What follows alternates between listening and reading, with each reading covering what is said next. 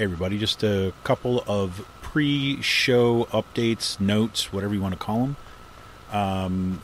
It looks like we're still having some tech issues since I've got my computer back from the shop. So in today's show, Sean couldn't hear any of the intro music or the sounds or the different soundboard stuff today in our first segments. We tried to fix it at the first break, and then my mic seemed to barely register on the recording, even though it was showing up on our levels. So it's a little bit of a rocky part 2 and part 3 today. I apologize for this, but hopefully we're going to be able to get this fixed. Looks like it's a driver issue, but just want to give you a heads up before you launch full in. The first segment is pretty decent. There's a couple places where Sean is talking over the sound, but the second segment and the last segment I've had to do a bunch of adjustments, and I'm disappointed, I have to say. But anyways, I'll leave you with this. Thanks everybody for all your patience and all your support. Man, this is the kind of thing I wish I could do full time, because this kind of stuff wouldn't happen. But this is the state of the world and the state of how we do things. So hope you enjoy the show. Talk to you soon. Bye.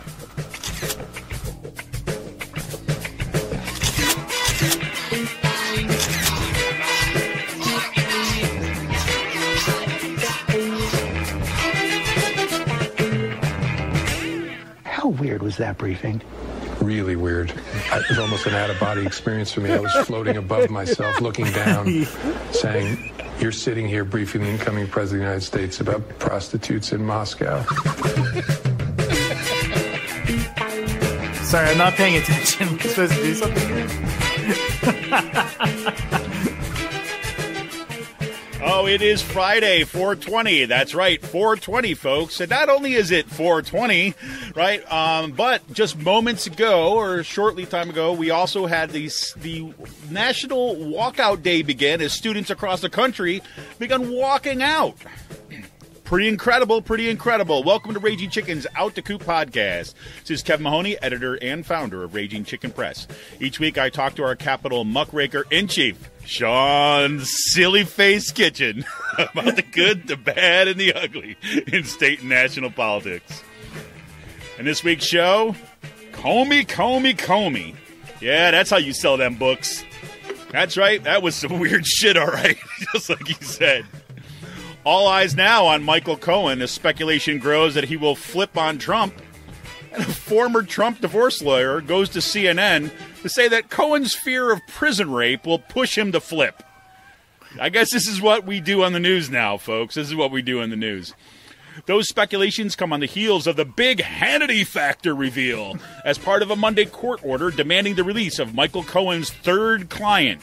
That's right, he's got 3 clients, 2 of which received payouts to women because they wanted to cover up sexual improprieties. Not saying that's what's going on with Sean Hannity, I'm just saying. And Rudy's back. Rudy! On Thursday, Trump tapped his pal, Rudy Giuliani, for his legal team, and after every other lawyer with half a brain gave Trump the cold shoulder, and Giuliani pledges to end the Mueller investigation in a couple of weeks, so strap in, everybody. Teachers continue to upend the poisoned apple cart. Yesterday, Arizona teachers voted to walk out of school beginning at April 26th. That's Arizona, folks. Teachers rejected a carrot of 20% pay raises, demanding instead significant increases to school funding. Colorado teachers stage a huge rally in the state capitol on Monday, and teachers in the 2 largest school districts, Denver and Jeffco, plan on back-to-back walkouts on April 26th and 27th. And they'll be walking out from major rallies once again at the state capitol, and they will be rallying for increased school funding. At this point, it's not known how many other school districts will also join in the walkouts. And after Kentucky's Governor Matt Bevin told the world that he guaranteed that students were sexually assaulted, physically harmed, ingested poison, and or were introduced to drugs for the first time because the student walkout, he says, sorry, not sorry. Teachers and state Democrats reject the non-apology. According to a new article in the journal Nature, the Atlantic Ocean circulation has slowed down. It hasn't been this sluggish in over 1,000 years. Think Ice Age, people. The Atlantic, I'm going to try to get this right. The Atlantic Meridional overturning circulation, which brings warm water to Europe and is largely responsible for Europe's more temperate weather, is slowing significantly by the melting of fresh water from glaciers in Greenland and elsewhere.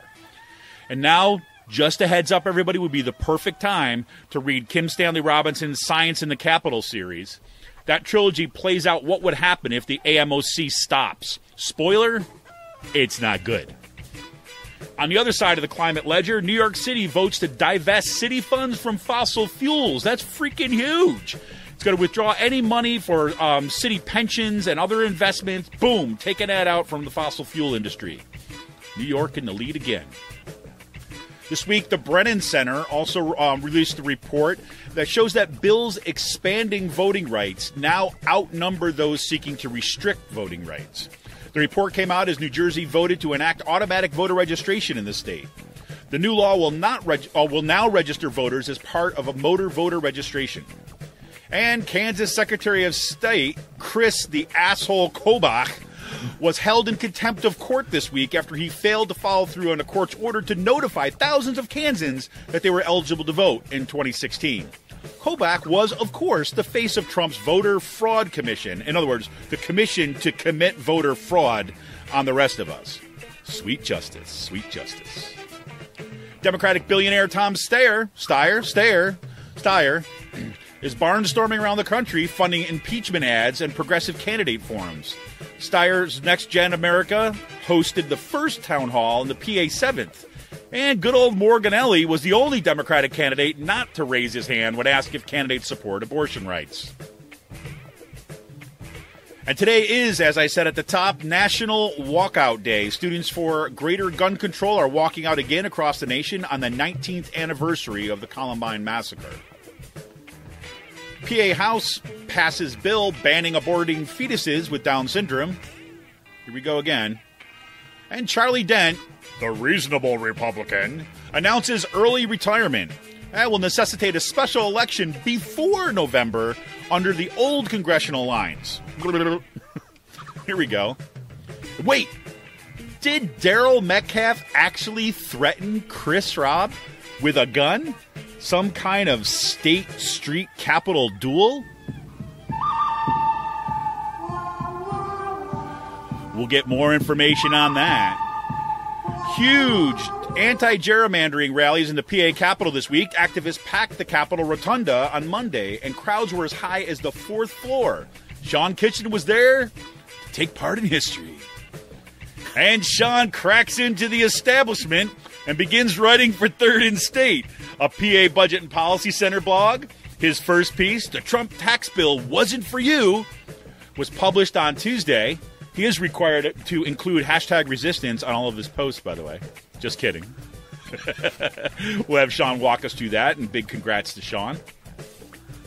And today's last call, space news is back. Much to the dismay of Sean. He'll get through it, though, because it's 420.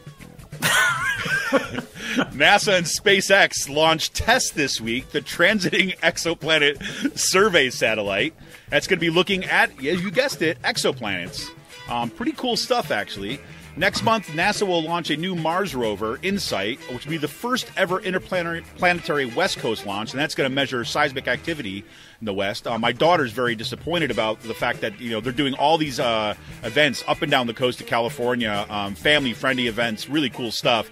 And she's like, I want to go! Why aren't they coming to Philadelphia? That's what she told me last night. And we got billionaire Commerce Secretary Wilbur Ross announces more details Tuesday about how his department will become a one-stop shop for regulating the burgeoning space industry. He says that space is already a $300 billion business and expects it to balloon to $1 trillion quickly. He says that the moon will now be a gas station for Mars. Not my words, man. And Mike Pence says that U.S. is getting serious about space junk. NASA finally got an administrator in Bridenstine. He barely advanced this week. We'll get into that. And question remains, though, about his use of as a nonprofit to benefit himself. And Sean winds up his stint at Pizza Boy. We'll take a few moments to remember the good times. Want to remind everybody to tune into the Rick Smith Show on Free Speech TV this and every Saturday at 7 p.m. Eastern. I'll be there giving the weekly Resistance Report. You can stream the show live at freespeech.org. You can also tune in on the Dish Network, DirecTV, or through the Free Speech TV app on Roku. If you missed the show, no problem. Just go to Free Speech TV or freespeech.org and look for the Rick Smith Show in the show archives. If you like what you hear, you like to support what we do, support Pull No Punches Progressive Media by becoming a member of Raging Chicken for as little as $5 a month. Just go to patreon.com/rcpress, choose your membership level. If you're not ready to become a member, no problem. You can make a one-time donation by going to ragingchickenpress.org and click on the Support and Membership tab. Click Donate, and you're good to go. Otherwise, just become a member, folks. We need you. Patreon.com/rcpress. Sean, man, happy 420. Thank you. How's it going? Good. I know it's always a toss-up for you. What's going to be your favorite holiday? Is it going to be Festivus or is it going to be 420? I'm just saying. So at least one of the two top ones for you. So, you know who's having a really good 420 this morning? Do tell. Daryl Metcalf is having a Daryl. Wait, Daryl Metcalf? He's having a good one? Yes, I think we should start off the show by just reading this. Oh, wait! We just. Or do you want to wait? No. I think it's a kind of a good idea, but we have to. If we're going to do it, though, we got to do this first. Daryl Metcalf. All right, let's hear what he's got to say. Another lying Philadelphia liberal Democrat legislator attacking me this week with the help of the media. Another Democrat playing the victim while he's actually the perpetrator! ! After committee meeting last week, Philadelphia Representative Rabb approached me and launched into a profanity-laced, disrespectful tirade. A week later, he wrote a letter making false accusations that threatened him and based it on me possibly being armed because of my support for the Second Amendment! ! There is a pattern to the attacks that have been made against me by liberal loser Democrat legislators on my committee. Oh, man, I got to tell you.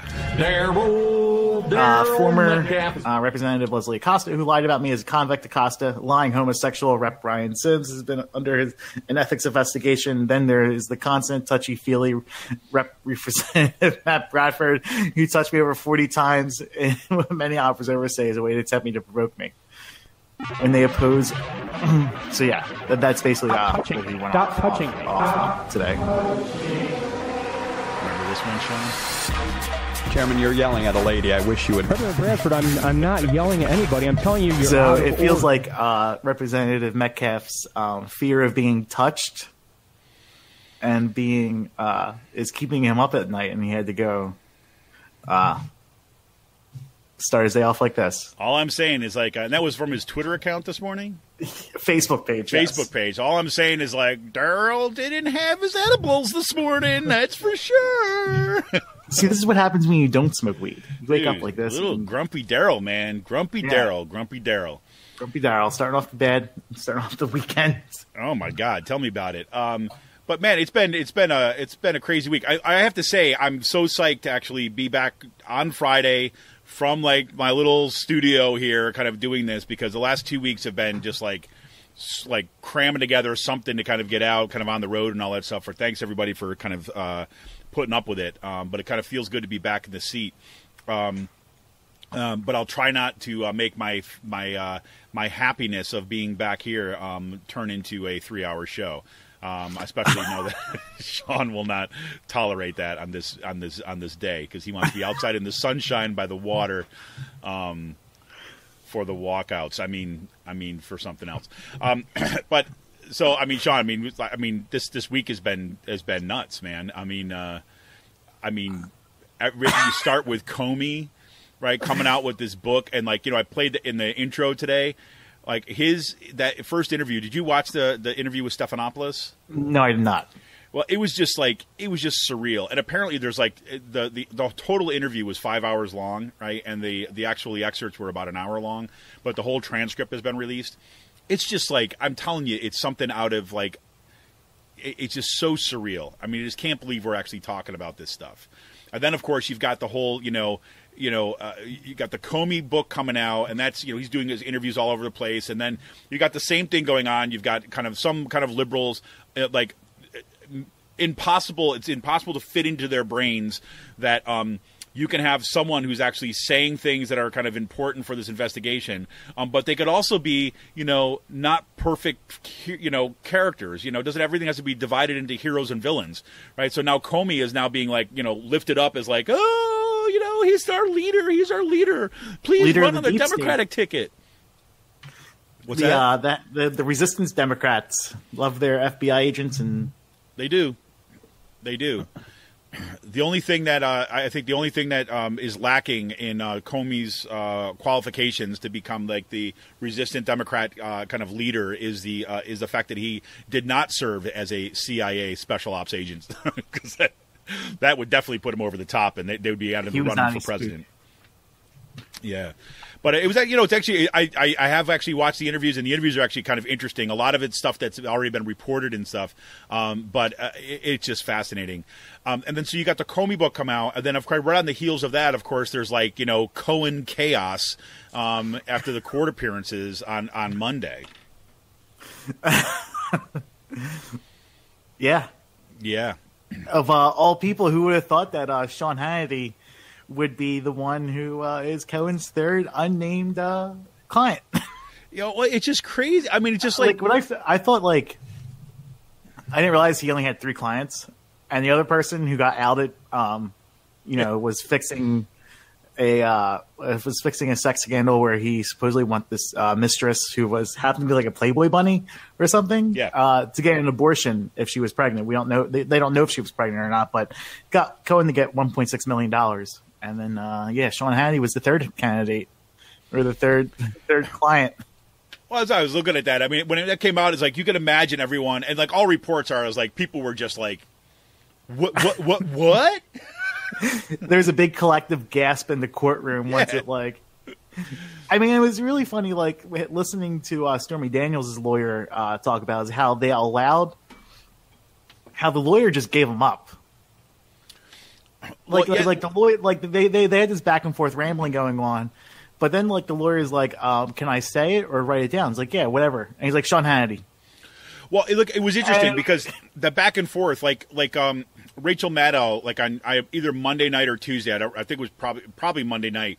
She read through the back and forth, right, of the transcript, and it was like exactly like that. And so look, if you go back and look at it, it looks like what Cohen's lawyers were trying to figure out was like, is Cohen going to be disbarred if he gives up the name, right? But as soon as it was clear that like no, his ethics are protected, they're like they were looking to kind of spit it out of them, like they wanted to get as far away from it as possible.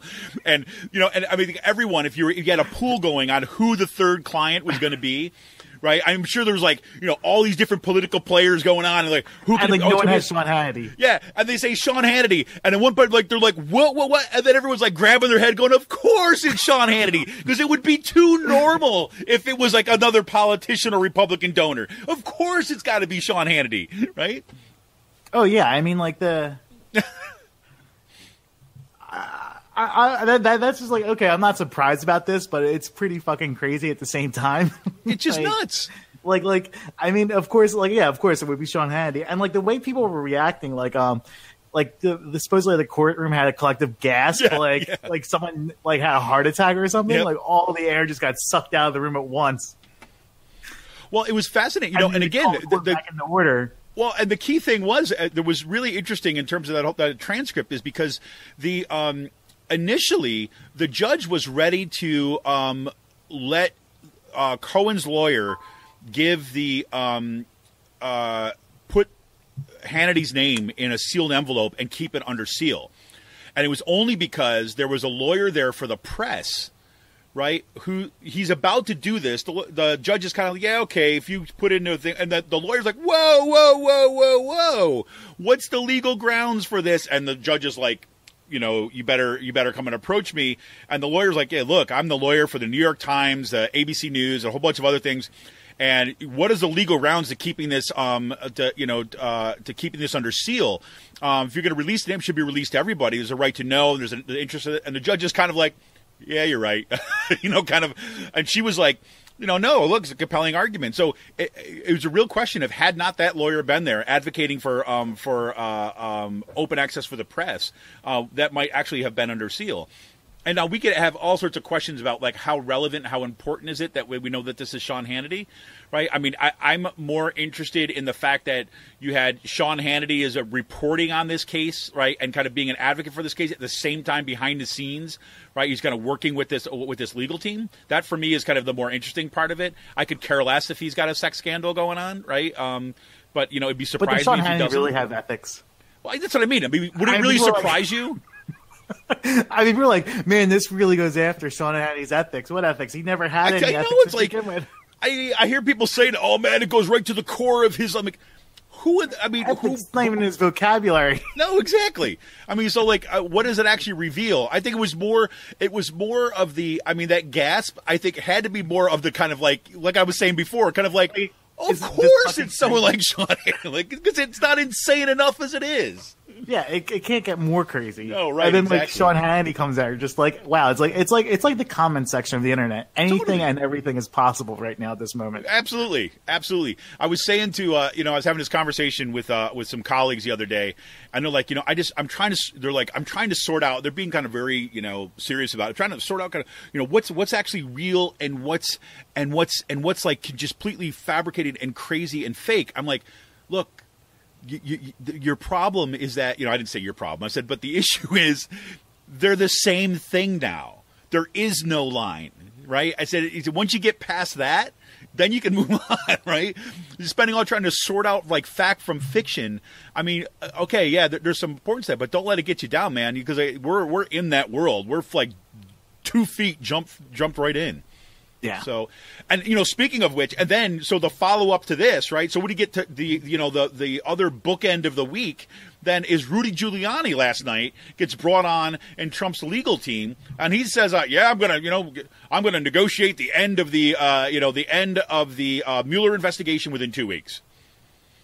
Right, and that guy had a shit-eating grin on his face, like so big, right? His dentured shit-eating grin, like so big, right, that he was so happy to be brought on to be kind of somewhat relevant again in the world of politics. But again, this is kind of like again, this is where Comey was right. I mean, total like mob boss mentality, which we've been saying for since what 2016. That's what's going on. It's just people, utter loyalty kind of coming in, and you're just going to do the hack job that they're going to do. It's going to be crazy, man. Yeah. So whatever. But in the meantime, in actually real politics, right, man, the teachers walkouts this week have been absolutely incredible. I mean, following what started in West Virginia is now, you got Arizona teachers basically rejecting a 20% pay raise and saying, you know what? First of all, number one, it was like a time release pay raise, right? So they get 9% in the first year, and it would move on from there. It wasn't until like down the road a little bit they hit the 20%. But they looked at it and they're like, you know what? One, there's really no guarantee this is going to go through, and number two, that's only part of the issue. The real part of the issue is that we don't have enough funding in our schools, and so they said, nope, forget that. So on April 26th, we're going to have they're planning on a statewide walkout of Arizona teachers. It's incredible. Yeah, and then the same day you're going to have a 2-day walkout in Denver, Colorado. In Denver and Jefferson County, it looks like the two largest counties, and are going to have their own walkouts and rally at the state capitol. I mean, I really think this is I think this is a culmination of things, the teachers' movements that we're seeing right now. Years of teacher blaming and the right wing's constant attack on teachers. And now, they are showing unions how they should act in this age, That's especially right. with Janice coming up. I mean, teachers are one of the more radical unions that have been out there now over the past 10 years. No, absolutely. And it's and again, I've been trying to make a similar argument among kind of my kind of fellow faculty members. I mean, again, these teachers who are standing up and walking out, let's be clear, these are teachers. These are K through 12 teachers, right? Public school teachers across going out. And I could only hope that we're going to see the same kind of activism happening among kind of higher education faculty. Of course, it's happening more on the adjunct level of things, but I'm telling you, it's like there is still such a degree of I don't know. I don't know what to say. I don't know what, of unwillingness or fear or whatever it might be for not kind of, going full throttle at the higher ed level. So, I mean, I look at what's going on in Colorado. I mean, I remember I was at the Abscoff Legislative Assembly last week, as people know, and we had took this big photo, solidarity photo, right, for the for God, what was it? Was it the strike? Yeah, it was was it West Virginia? No, was it West Virginia? I don't remember. We didn't take a solidarity. What got settled last? Actually, everything's blurring together now for me. It got settled. The strike that got settled on Thursday or Friday morning, right? Kentucky. That might have been the Kentucky, but then they rejected it, right? So, I mean, kind of initially had taken up that. Well, whatever. No. We took a Kentucky one and pulled it out. But anyways, the point being is that that's clearly where the center of gravity is in terms of like the kind of movements that we gotta be working on. And anybody in education for that matter who does not follow in their footsteps does so at their own at their own demise. But unbelievable stuff. Yeah.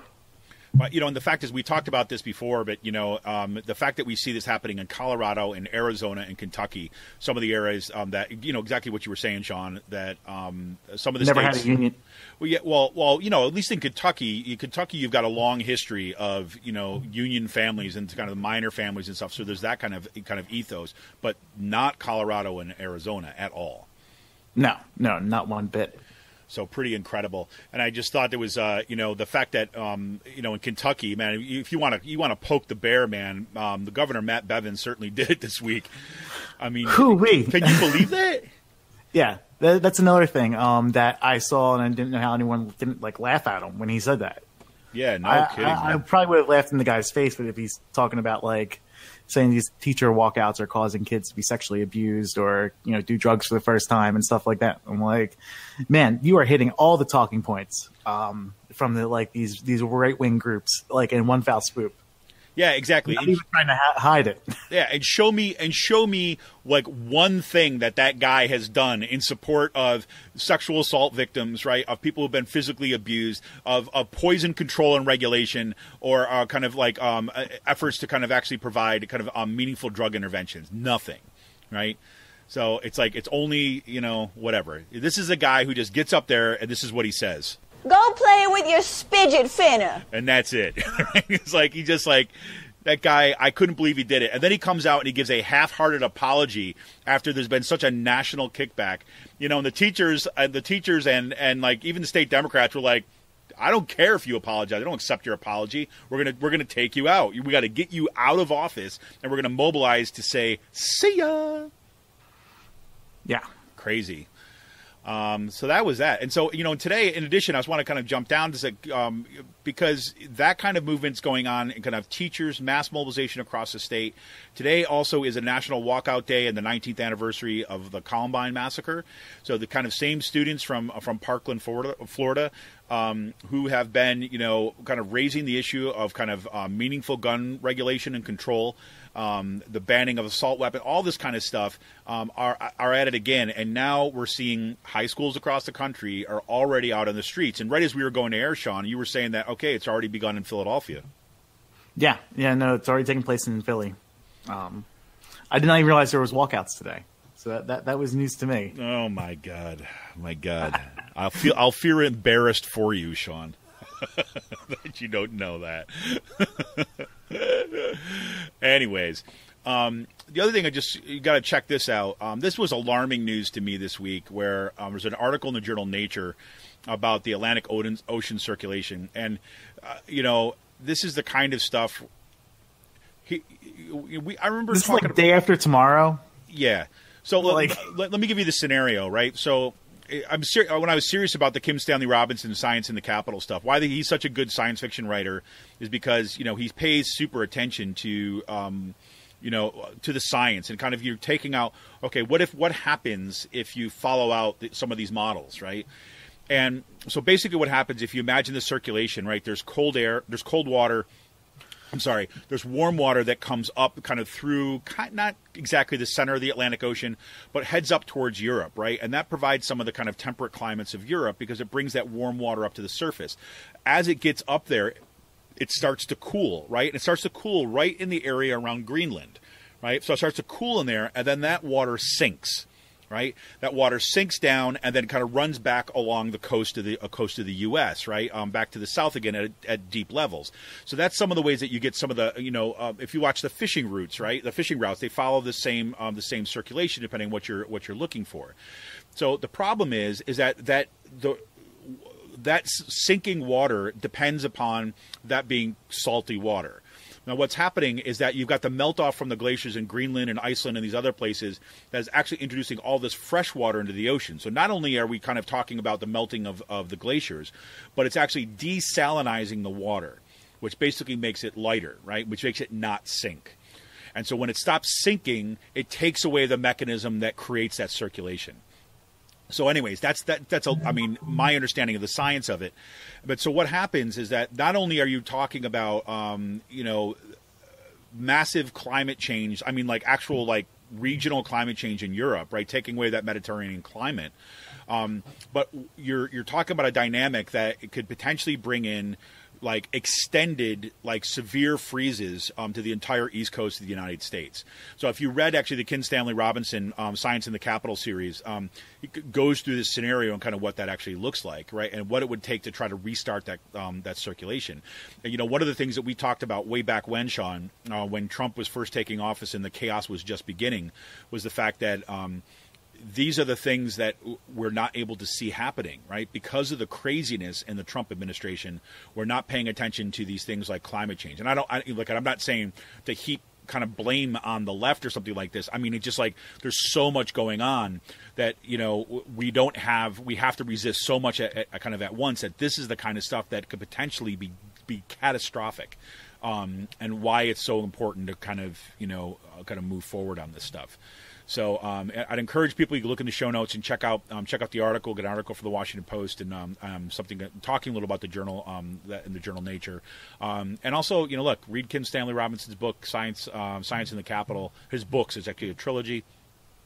For what that actually looks like, because I almost think that we've got to get to the point where we're getting super serious, which is why I was so happy to see that in New York City they voted to kind of divest from fossil fuels, and that's the first major U.S. city that has kind of taken that initiative and say, okay, we got to do something, we got to do something now, and this is something that we can do at our particular locations. And I hope to see this start happening at in colleges and universities across the country. We saw that during the South Africa divestment campaigns, but also in cities across the country, because this administration is certainly not going to do anything. We've got Scott Pruitt at the head of the EPA, which basically is a climate denier. Now we got a new NASA administrator who's also a climate denier.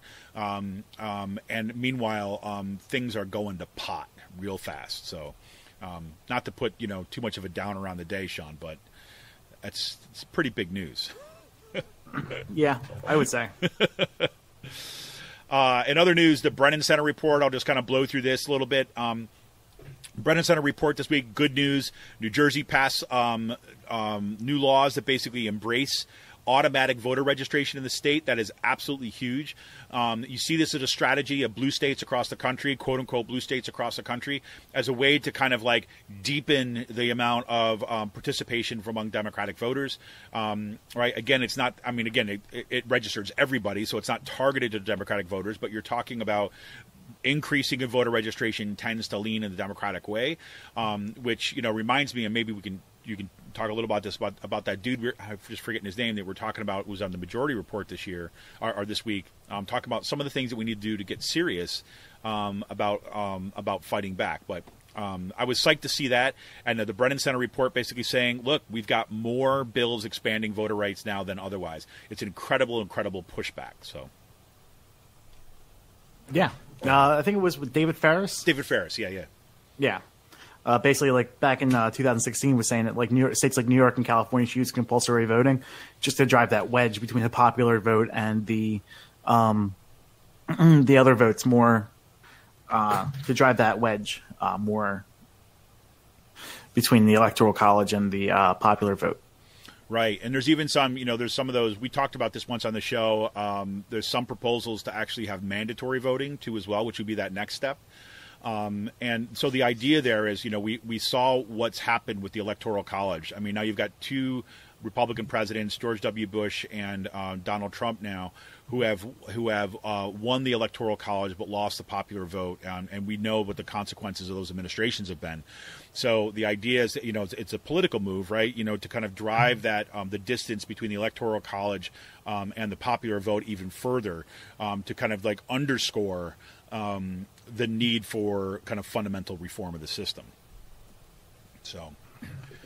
And just in a little bit of sweet justice, Chris Kovac, who I just think is one of the most disgusting and despicable human beings, right, in the Republican Party, who has done everything to lead the kind of voter disenfranchisement movement to kind of basically try to find innovative new ways of making sure that people can't vote.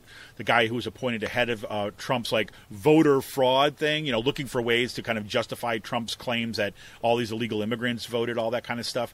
This guy's held in contempt of court, and I swear to God, I hope this guy goes to prison because he was in a sense one of the architects of the Republican plans to disenfranchise voters across the country. So sweet justice for you, Chris Kovac. May you go away for a long time. So, yeah. And Sean, what do you think about this move from Next Gen America to host all these town halls and stuff across the country? I think it's a good idea. I saw that there was one in Allentown last week with in the Pennsylvania 7th. That included Edwards, Morganelli, Susan Wild, and a few other people. I like those ideas. I think they had one with out here in the 10th as well. Yeah, they have. I mean, it's been wild tracking some of this stuff about what's going on. I mean, he's had forums out in Iowa, out in Milwaukee, right, across the country, and we just kind of barnstorming one place to the other. And this guy's, one of the few Democratic billionaires, right, or kind of billionaires who votes Democratic or is progressive. And it's been amazing to see that. Him taking such an active role and saying we need to push this forward, and the Democratic Party is not going fast enough. I mean, I was blown away one night when I'm sitting there, I didn't know this was going to happen, and just kind of watching the news, and an ad comes on, and it's Tom Steyer, right, coming on and basically calling for the impeachment of Donald Trump, right, like in a 1 minute, and making his kind of 1 minute case about the need to impeach. So, I mean, holy crap! I mean, this has been something else. To see that kind of movement. And, look, given what we've seen from the DCCC in terms of their attempts to undercut progressive candidates in local elections, right, in local, regional, statewide elections, this is actually, I think, a nice counterbalance to give a forum and a platform for folks in the kind of progressive kind of wing of the Democratic Party, or at least running in the progressive wing of the Democratic Party. Yeah, and I know that's a district that looks like a DCCC staying out of because of an earlier incidents. So it's nice not having them involved in general. Yeah, exactly. And it's funny. It's like if that early incident hadn't come forward, then we might not even know. That they were attempting to do that, right? So. Whatever, it's good. So cool. So we've got, so again, it was just a week of crazy at the national level. We're going to kind of take a quick break, and we come back. We're going to get into some of the fun stuff happening here in Pennsylvania. Sean was on the ground out in the Capitol. Sean's kind of made a big move this week. Sean's gotten all fancy on us. So it's kind of a pretty good transition to the state part tonight. All right. So this is Kevin Mahoney, editor and founder of Raging Chicken Press. Just want to remind everybody. You want to support Raging Chicken. You want to support the work that Sean does. You want to support the work that our awesome writers do. You want to support some of the investigative work that I'm doing right now with the Colleen Bradley case and so on. Become a member of Raging Chicken Press by going to patreon.com/rcpress. Become a member for as little as $5 a month. I pay attention to your Facebook feeds this week too as well, folks, because I might have a nice little special giveaway to people, which maybe I'll talk about in the second segment. This is Kevin Mahoney, editor and founder of Raging Chicken Press. We will be back right after this break with more.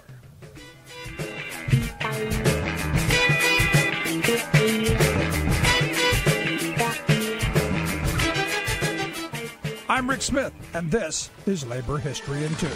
On this day in labor history, the year was 2010. That was the day the Deepwater Horizon oil rig exploded in the Gulf of Mexico, killing 11 workers and injuring 17 more. The rig experienced an initial blowout, releasing an uncontrollable flow of oil and gas from the well. Hydrocarbons then ignited, causing the explosion and fire. It caused a massive offshore oil spill of over 4 billion barrels and is considered the largest environmental disaster in U.S. history. British Petroleum was the main operator responsible for the well's design. The drilling contractor, Transocean, owned and operated the rig. A handful of smaller companies were also involved. While company and governmental officials initially argued the explosion was unforeseeable and then subsequently blamed each other, there were warning signs in the months leading up to the deadly explosion. Multiple equipment failures, design deficiencies, poor preventative maintenance, bad engineering decisions, and a chase for profits that emphasized low worker injuries at the expense of process safety all combined to create the disaster. As well, regulations and standards enforcement were weak in an almost totally deregulated industry. One phrase used by investigators to characterize the explosion was the normalization of deviance. From workers to managers to executives, none saw the explosion coming. There were dozens of contributing factors, as the Chemical Safety Board investigation noted. They listed 57 key technical, human, and regulatory factors in their 2016 final report. However, engineers had raised concerns about the potential failure of key equipment. Workers were sensitive to the fact that they could be fired for raising safety concerns that delayed drilling. BP was ultimately found responsible and racked up over $70 billion in fines, cleanup, and settlement costs. Like what you hear? Check out more at laborhistoryin2.com.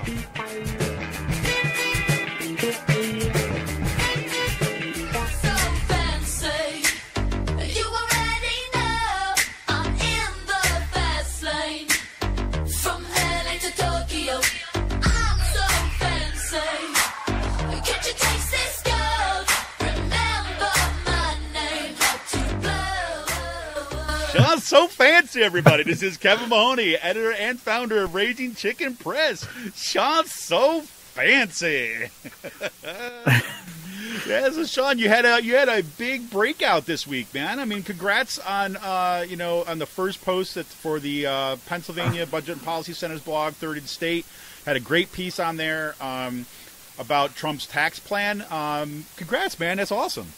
Thank you. Yes, it's called The Trump Tax Bill Wasn't For You. Yes, basically, pretty much how the 99% are getting screwed over and shafted by the 1% with tax returns. Yeah, and this is based upon what? It's a recent report that was released. Is that right? Yes. No, but basically, a large share of the provisions from the tax return, especially the temporary ones that are meant to help out the middle class, or dubbed as middle class tax breaks. I think 65% of them are all going to people in the top 20%, and 25% of that is going to be going to the top 1% and the next 4%. So pretty much the rich are benefiting in 60, I think in all of 47, 50 states, the top 1% received more in federal tax dollars from federal returns than the bottom 60%. So in Pennsylvania, the top 1% received 26% of the gains, while the bottom 60 received 13%. Pretty crazy. It was a great article, man. And so you're going to be writing for them kind of more often now, from what I understand. Yes. Yep. So Sean is breaking into the establishment, everybody. So I want you to kind of use this as a marker. Write this down. It is 420. It will not be hard to understand and remember. All right, it's 420. So is this the moment that Sean Kitchen becomes hashtag resistant Democrat? That's the question. Will he be embraced? Will he embrace? I'll become the next Matt Iglesias. There you go, man. There you go. No, we're going to see you on MSNBC in no time, man. Yeah. No, great. No, good stuff. Do check it out. You've heard us talk about Pennsylvania Budget and Policy Center stuff before. I mean, really, their work is invaluable. And, I just find it kind of pleasingly ironic that Sean is writing about budget stuff. I mean, given the fact that when I talk about budget stuff, usually Sean's like, what's my Twitter feed say? Yeah. I am watching the fallout of the latest Daryl Metcalf rant on Twitter right now. Oh, are you really? Yes. This actually stems from some of my original reporting. So maybe let's go to that next. Man, let's go right to. Let me say, was buttoning up that one last thing. It said one thing I just said about the Pennsylvania Budget and Policy Center. I mean, really, their stuff is invaluable. There's literally between PABC and the Keystone Research Center is that there are no people that are really breaking down the implications of both national and statewide policy and what that actually means for everyday working folks. So check out their stuff. It's absolutely critical, and I'm so psyched that Sean's going to be there writing for them too as well, and helping bring in the voice that he's brought to Raging Chicken, bringing that kind of analysis and kind of like attention to detail that he's always had a penchant for to those pages too as well. But let's move away. And I think I do good. I think I do good with it, the wonky writing and explaining that stuff. So it's good to finally be able to do that. Do a little bit more professional writing. Yeah, there you go. Establishment. But so from spreadsheet sheets and seriousness to the wild world of Daryl Metcalf. What's going on? Once again, 2 weeks in a row. So last week there was that controversial gerrymandering bill that Daryl Metcalf decided to gore his opponents in a very Machiavellian way in public. That's pretty much like what this was. I mean, I'm pretty sure like Metcalf was probably sleeping all night, with the little blue pill, thinking about what he was going to be doing the next day. I think like that's how he was reacting, right? He was probably up all night thinking, like, man, I'm really going to fuck over these liberals in the morning. And that's what he did with this, the gerrymandering bill. I mean, he gutted it in a Machiavellian way. He gored his opponents in public. And he did this, and afterwards, State Representative Chris Rabb pretty much called him out on it. Rabb went up to Chairman Bradford, who is the Democrat on the committee, and pretty much said that, thank you for doing this, blah, blah, blah. Metcalf overheard it. Rabb goes, even for you, this is a new low. I didn't think you can go any lower than this, but you did. Proving me wrong. I'm paraphrasing at this point, but this is like what happened. And then they exchanged words back and forth, and Rabb pretty much Metcalf tells Rabb, we'd have a different conversation if this was out in the street. So yes, exactly. That's the moment that we have, like, basically the Western standoff.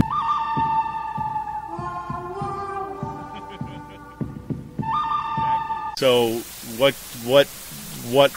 what did he mean by that, Sean?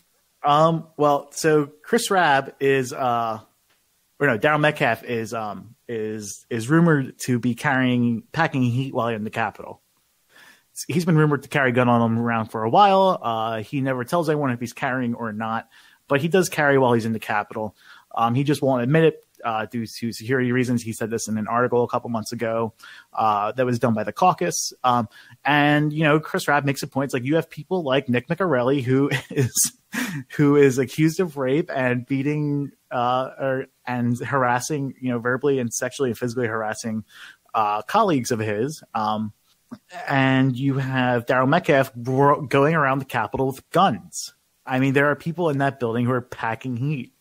And it also, like, who's to stop one of these people from popping off on someone one day? No, exactly. Especially with someone like Metcalf, who's so concerned that people just get a little too close to him all the time.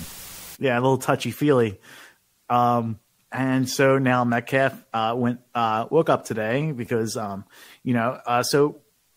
me finish this out then. The way I noticed this story was video of March on Harrisburg.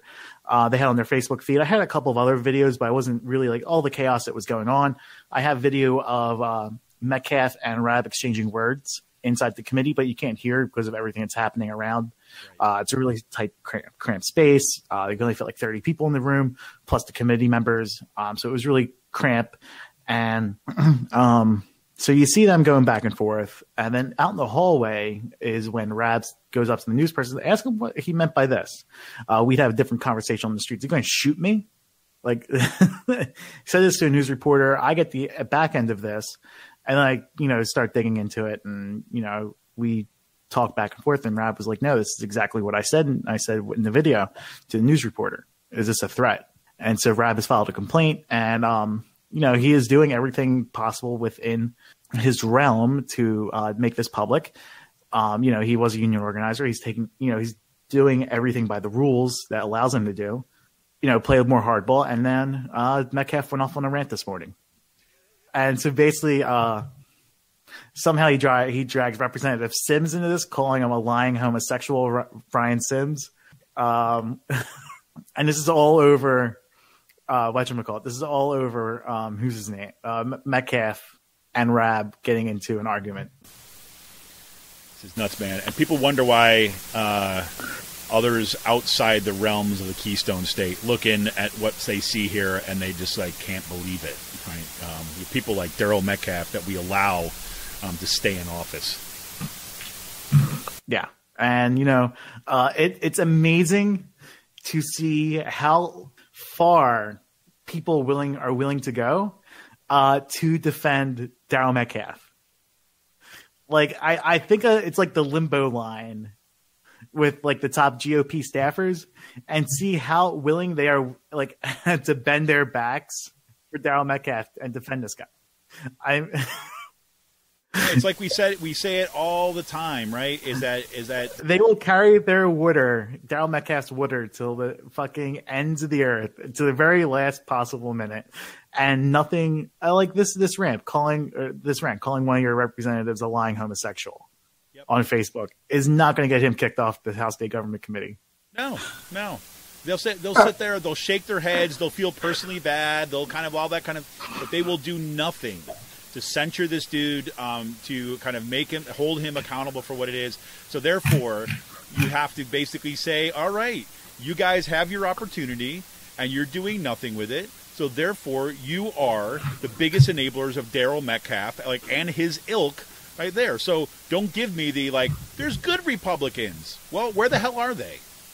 Oh, man. Daryl Metcalf, always good for, whatever. Closing the out, I guess. But but on the other end, also in the Capitol this week, you were there for these amazing rallies on Monday. Yes, the fair districts had their big gerrymandering rally. I think probably close to 1,000 people showed up. They had the rotunda completely packed on the first and second floors, and even in the third and fourth floors as well. You saw people holding gerrymandering signs on the third floor of the center column of the Capitol Rotunda, which is right below the Supreme Court. It was incredible. Yeah, it was incredible. I mean, the images from that rally were just were amazing. I mean, we've seen all the pictures from these massive occupations from state capitals around the country. We see the what's happening with the when the teachers have been holding these huge rallies and occupying floors. I mean, going right back to Wisconsin, when we saw the occupation of the state capitol there. I mean, those images were reminiscent of that kind of occupation. It was pretty impressive. I mean, yeah, and that's what could happen here in Pennsylvania. Yeah, it could, man. I mean, I remember standing on the Capitol steps in different contexts. Well, related. I mean, kind of on budget cuts and all this other kind of stuff in the state capitol. And, calling basically for people, and Rick Smith calling for people, saying, look, you just got to be prepared to bring your sleeping bags, right? I mean, you're going to come for these day and done kind of rallies. That's all great. But we're going to have to actually step it up at some point and make that a little more permanent. Sean, you've got a big shit-eating grin on your face. I was on my Twitter feed. I know. Another thing about Mysick has weighed in on Metcalf. Pretty much dude, get over it. I'm sorry if I'm not paying attention. No, please. No, don't worry about it. Don't let us hold you up, Sean, with your, the podcast get in the way of your Twitter feed, please. Oh my God. But yeah, so that's kind of pretty cool stuff. So anything else going on in statewide politics? There's the stuff with the abortion bans last week. Oh, yeah, Charlie Dent retirement. Which, the special election will probably happen. I hope it's the last possible minute. Well, it's just kind of crazy, whatever. I mean, again, let's take one at a time here. It's like, so first let's talk about the abortion ban. Like, I think the indications are that Wolf will vote this down. Oh, this is just red meat for the base. Right. Exactly. This is fundraising money. Like, they would never. Oh, go ahead. No, I was just saying, but it might be just like for the base, for electoral politics, things like this. But these are people who actually, like, they're looking for any way possible to get something through. So they wouldn't walk away from this if Wolf would sign it. Yeah. And they made that lady, Kathy Rapp, head of the House Health Committee. She's the one who writes this shitty legislation and gets it passed down to her from like outside special interest groups. And we called her out on that once before, and we called her off guard, and she did not like that. Did not like that one bit. No, she did not. Yep, you had her like deer in headlights on that one. Yeah. How we usually like to catch politicians. Exactly, unprepared, right? Wait, what? Somebody's watching? What? Yeah. That's crazy. And then Charlie Dent stuff. I mean, Charlie Dent stepping down. I mean, he's been working really hard to kind of come on. Well, these resistance Republicans. I guess the rubber band snapped. Right, exactly. He's just looking for a way to, kind of become the darling of centrist Democrats and kind of saying, "See, he's a good guy," right? To try to, basically make sure that his political fortunes are not going to be too closely tied to the disaster that is the Trump administration. So that he's got a future down the road. I mean, that's what it looks like to me. Yeah, without a doubt. So it's crazy. And I think, and if we'll see what happens in 2018, and like, I don't know if he's positioned himself for a run at governor, right? Or if he's actually, he's got his eyes on kind of even higher office, like the presidential down the road. But we shall see. Yeah. So crazy. Sean is just cracking up at his Twitter feed here. So. Because you all expect Metcalf to give you like entertainment first thing on a Friday morning. Crazy. All right. Anything else for segment 2, Sean? No, because the legislators are going to be on break. Oh, I pissed off Wagner royally yesterday. Yeah, I was videotaping him getting out of his van.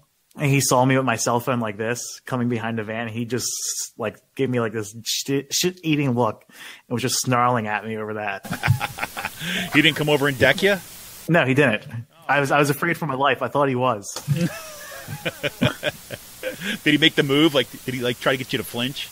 No. But you could tell I was obviously recording him. Yeah, good. Knowing people watch this stuff is important. All right, folks, we're going to take a quick break, and we're going to come back, and we're going to talk about Last Call. Yes, it is the return of space news and a sad day for our coverage of Pizza Boy. This is Kevin Mahoney, editor and founder of Raging Chicken Press. We'll be back right after this with just more from the...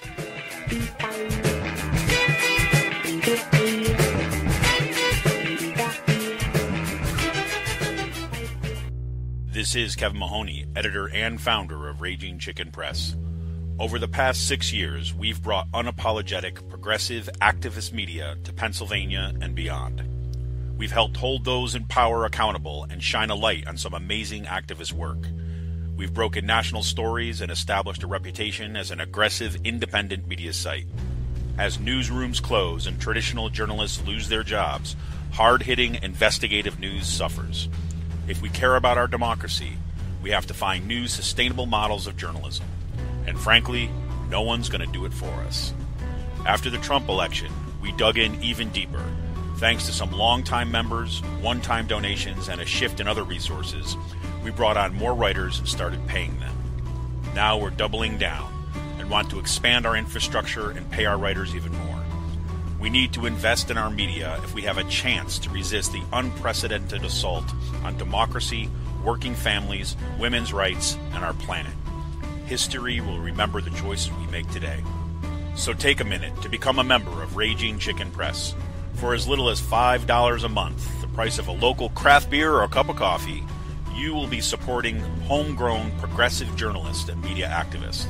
Go to RagingChickenPress.org and click on the Support and Membership tab to become a member. Leave a one-time donation or learn about other ways that you can help.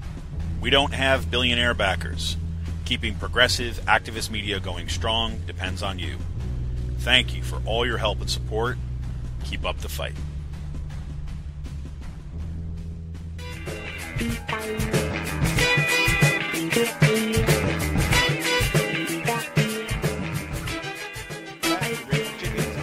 Podcast. And as national walkouts continue, more students are headed to the streets. We're going to look to the skies for a little bit here because it is the return of space news, right? Because it's been a crazy week for space.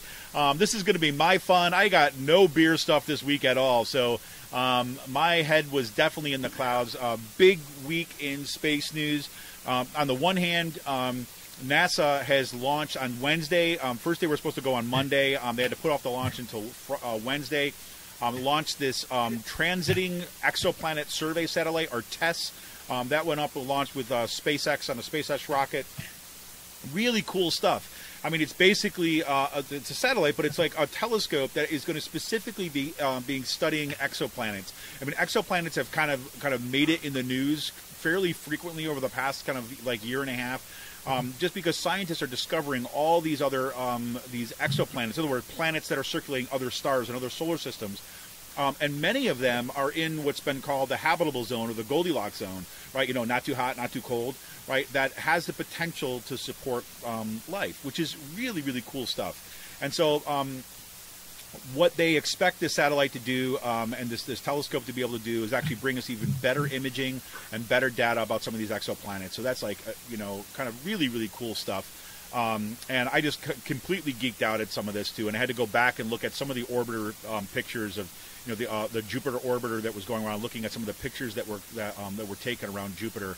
And just, you know, I'm always just blown away by some of this stuff. And so that's going to be really cool to watch another round of it. Also, next month, NASA is going to be launching a new Mars rover called InSight.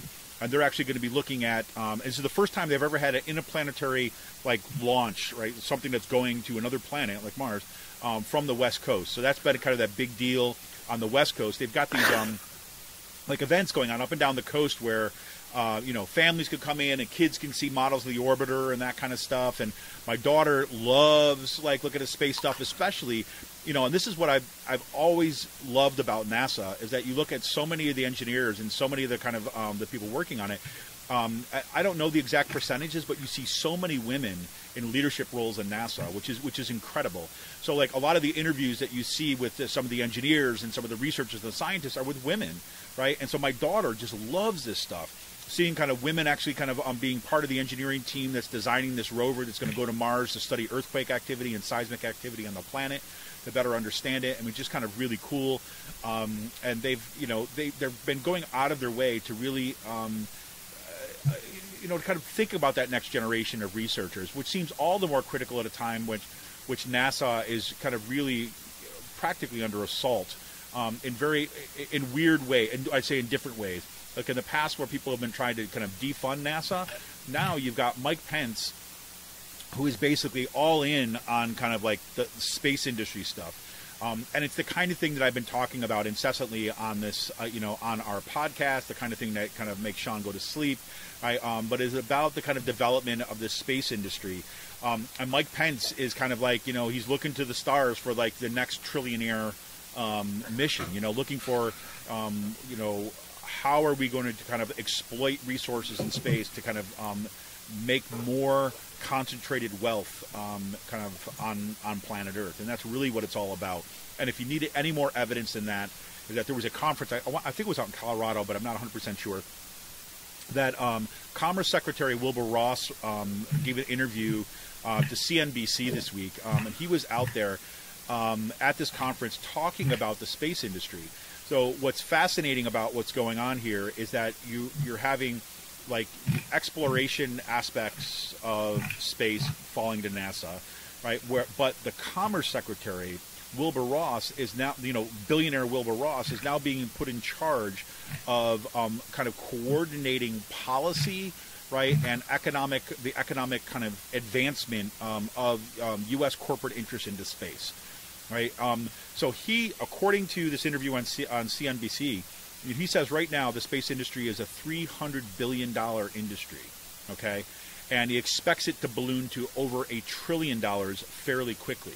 And so he has been charged basically to find ways of coordinating policy and basically setting policy that is going to be favorable to the kind of economic regime that we have right now. Now, that should set off alarm bells, right, to anyone kind of who's kind of interested in questions of economic inequality and so on.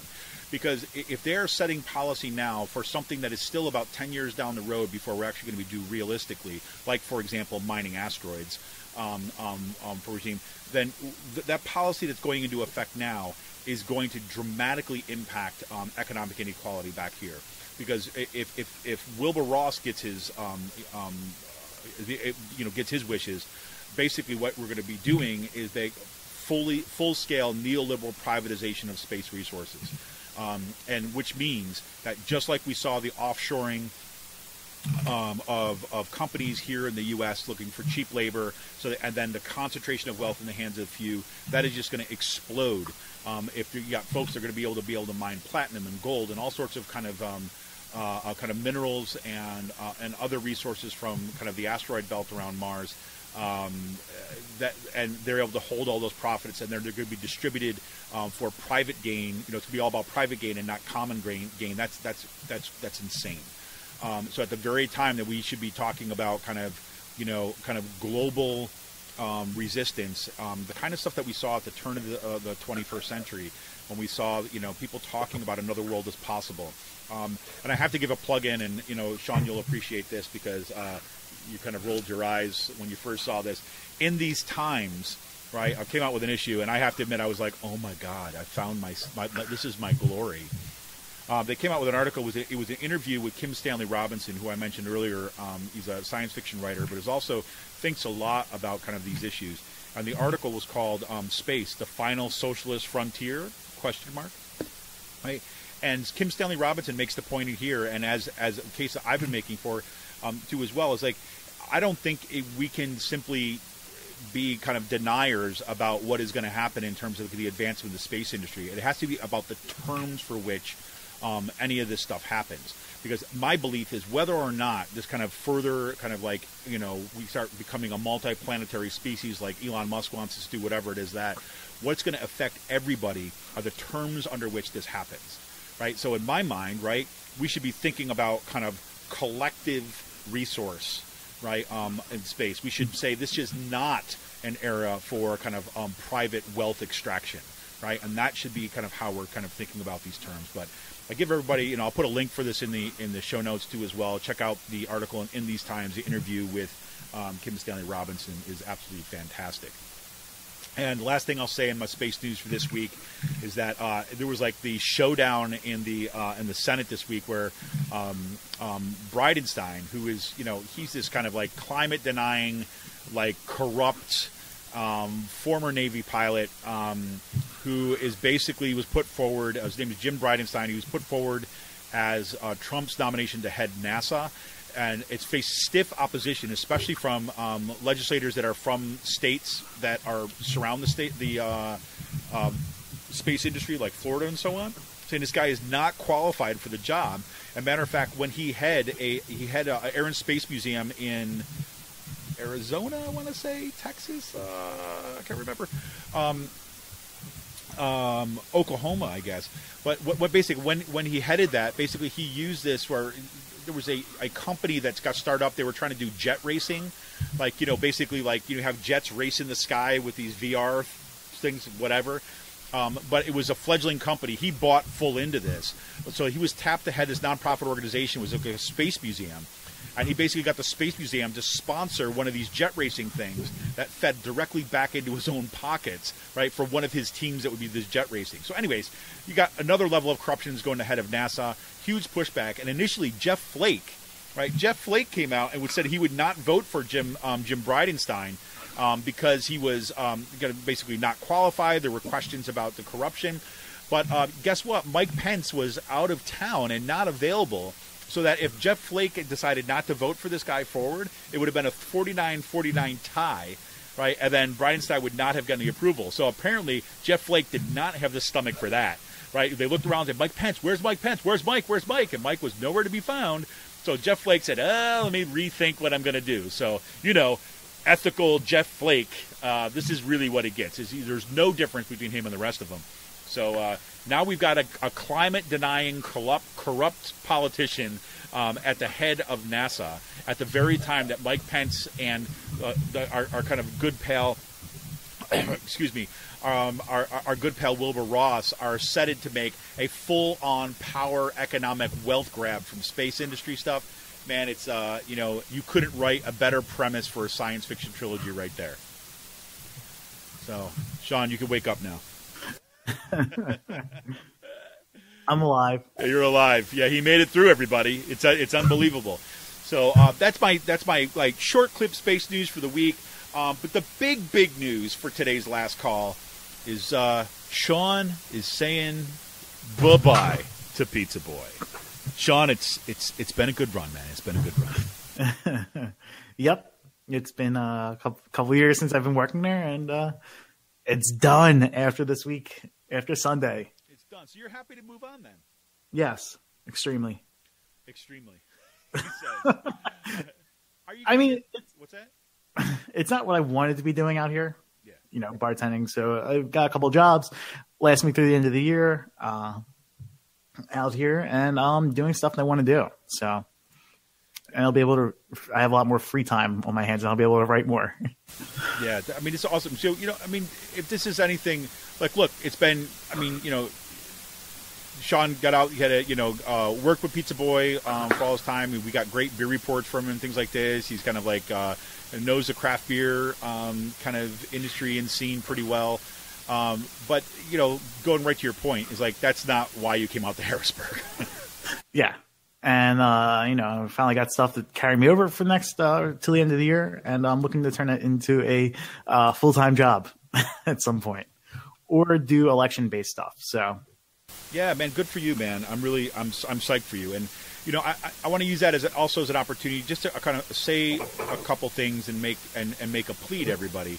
Right, and to say a couple things is like, this is, I know it's a pain in the ass to kind of hear me asking you to become a member every week, right? Become a member of Raging Chicken for $5 a month, right? Patreon.com/RCPress, right? And the whole idea here is that we should be able to support writers like Sean, right? So that they can actually devote their time and energies to actually doing this kind of work. Right. The fact is that most of us who do this kind of work are forced to go work completely another job in completely another industry. Someone like me, I'm doing this as a side project. I work as a faculty member, right? And if I hadn't had a union faculty position, there's no way that this Raging Chicken Press would even exist. Let me be clear about that. But it wouldn't have been if Sean was lucky enough to be able to piece together an income. Right, and to be able to kind of bring the kind of coverage and the exposés that he's brought from Harrisburg, right? Imagine if you actually kind of paid him what he deserved, right? And the only one that's going to do that are people like you. I mean, people who are going to step up to the plate and support progressive media to be able to kind of pay writers to do this kind of work. So, I don't know, man. And I have to say this too as well. Is like as the one thing that I've been thinking a lot about this week, Sean, is that. Especially after you publish that piece and, you start writing for kind of Third and State for Pennsylvania Budget and Policy Center, is that I remember when we first started Raging Chicken, right? I remember when, you were new to this kind of writing, right? And I've seen, you've said this to me so many different times, kind of your writing improve and deepen and get more critical, that you've been able to kind of build networks of kind of connections out there in Harrisburg. You've dug deep into, kind of Oppo research kind of stuff in ways that nobody else has been doing that. And, I don't think that, had it not been for, an institution like Raging Chicken, right, where you had that actually opportunity to kind of, develop those skills, right, where do you go? You know what I mean? Yeah. And I think that, this is why, looking for, if there's people that are interested in doing this kind of work, right, this is what's possible. Yes, it takes a long time. Yes, it's a hard slog. But, I've been reading I'll talk about that later. Well, maybe I should talk. Well, anyways, I've been thinking a lot about the need to actually push and build these kind of institutions, and how much it pushes everybody who's doing this kind of work to the breaking point at some point, because we're juggling so many things at the same time, just trying to make ends meet, try to kind of fit in what we want to do versus what we're able to do. So, anyways. But I do have to say it's going to be a bit sad, Sean, not having the kind of the constant updates of what's happening at Pizza Boy and the awesome stuff that they do out there.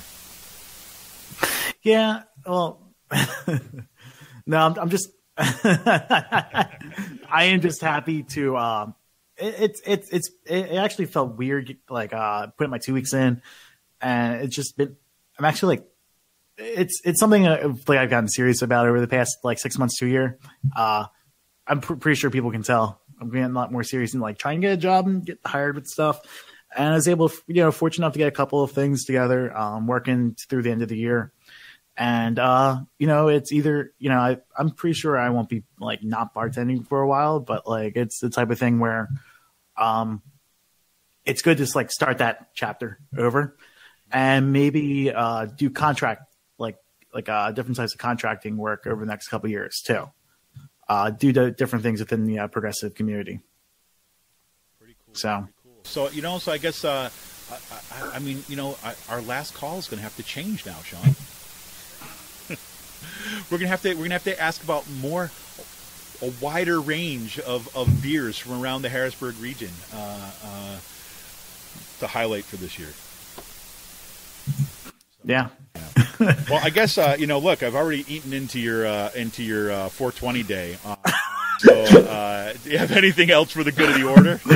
I do not. No, I don't. I do not actually. All right. Any last words for those folks? Well, I want to put out a call. This is one thing I'll say is this is Sean's last weekend at Pizza Boy. So go see Sean. Free beers on me. Right. Go see Sean at Pizza Boy. Bring him gifts, right? Bring in confetti if you can, streamers if you can, anything to make the celebration that much brighter, right? Out at the Pizza Boy, Al's of Hamden, grab a slice of pizza, grab a beer, and say, congratulations, Sean, and do dances for him, man. Right there in Pizza Boy. I want you to dance. I want you to sing, whatever you can do, right? Just to make his last couple days that much more embarrassing. As long as I get through tomorrow without killing anyone, I'll be fine. There you go. Or there's that. All right, man. Well, once again, seriously, on all seriousness, congratulations on kind of getting the gig with Third and State and doing some great work there. We're always going to plug it here, obviously, on our podcast and in our pages, because it's great work. We love the work that they do anyways. The fact that you're writing for them now is huge.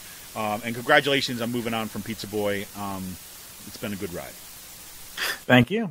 All right. This is Kevin Mahoney, editor and founder of Raging.